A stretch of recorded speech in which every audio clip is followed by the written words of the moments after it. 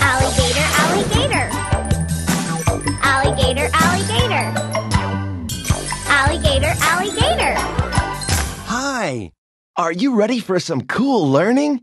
We made this program so you can practice, play some games, and have all kinds of fun. Are you ready to do some multiplication and division? Just watch and listen carefully. When you enter most pages, there is a blue Help area at the top. If you need help, touch the question mark.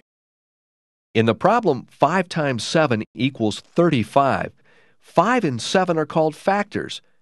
35 is called the product. Select the box to bring up the keyboard. Then type the answer in the box and touch the return key. When you have answered all the questions on the page, touch the green arrow to check your work. You'll get it. If your answer is correct, you'll get a star. If your answer is incorrect, you'll get a red check mark. See how one of the leaves at the bottom of the screen turned red? This tells you that some of the answers are wrong and need to be corrected.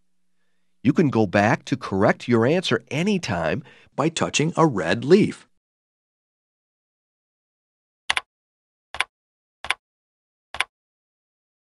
If all the questions had been answered correctly, you got it! The leaf would have turned green.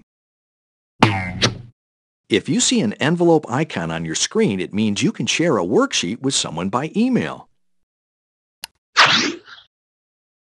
To use the multiplication and division table, touch the button with the multiplication and division signs. To multiply, touch a number in the green area on the left side of the chart. Find the number you want to multiply it with at the top. You find the product where the highlighted row and column meet.